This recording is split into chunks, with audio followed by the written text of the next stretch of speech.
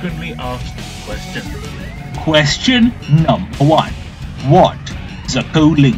In Yu-Gi-Oh, link monsters with 2 or more effects have the word co-link embedded in their effect. However, there may be exceptions to this rule with certain link monsters. Now, let's carry on. So, co-link means that the link monster in question needs to have its link marker, and its own link marker points to another link monster on your side of the field. Let's give an example of this because this sounds a bit confusing. Let's say we have a Firewall Dragon. Firewall Dragon has link markers like a cross. One above, one below, one left, and one right. For Firewall Dragon to activate its effect, since it has co-link embedded in its effect, we need a link monster that we control having a link marker pointing to one of the link markers that is on Firewall Dragon, so that Firewall Dragon can activate the effect.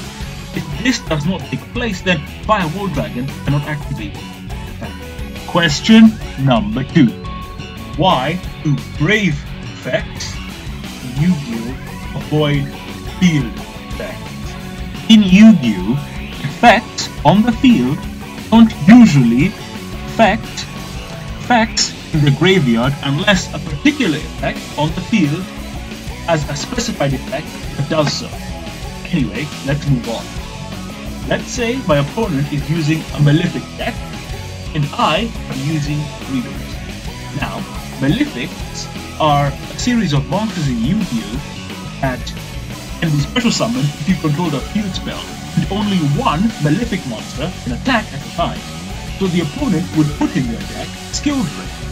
By paying 1000 life points, it negates all effects of monsters in the field, meaning that they could special summon a multiple of Malefic monsters from their hand and attack me with a series of powerful monsters.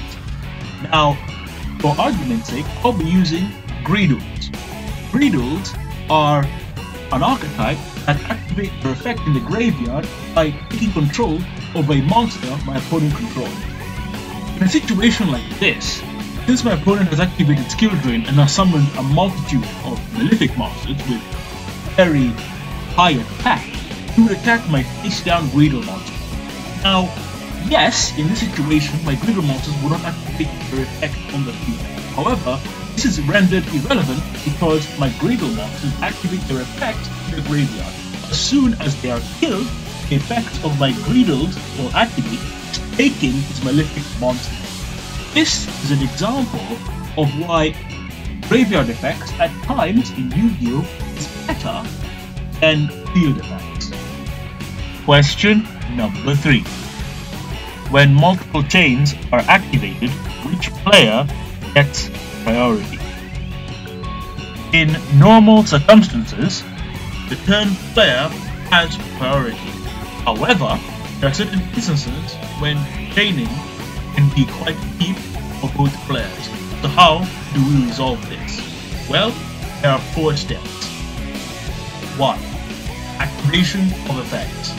When both players are in a heated chain battle, the player that started the effect first is the one that initiates the chain. So player 1 activates the effect, it goes to player 2, alternating back to player 1, then player 2. Step 2, timing of effects. The last effect in the chain is what will activate first, going backwards. Step 3, priority. As we said earlier in this conversation, it will go to the turn player. Step 4. If after all these steps, chaining is still taking place by both players, we enter the rope system. Rope stands for removal of activation conditions. Question number 4. What is the rope system? Allow me to explain the rope system. Rope in Yu-Gi-Oh stands for removal of activation conditions.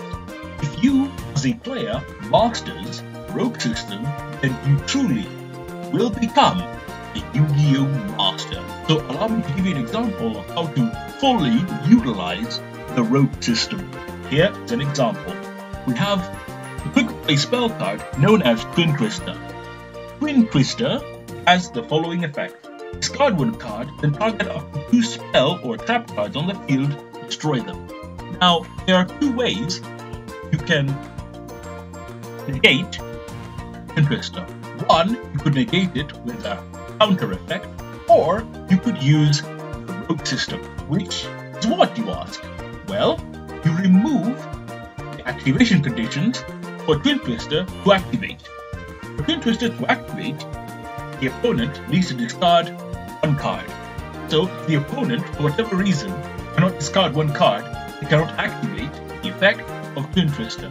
Equally, if there are no 2 spells or traps on the field, then Twin Twister cannot activate its effect. This is an example of you using the rogue system to guide you in victory. You are now one step closer to becoming a Yu-Gi-Oh! Master. My fate is in your hands. Like and subscribe. Hate and subscribe. You could decide to not subscribe at all. The choice is yours. Goodbye.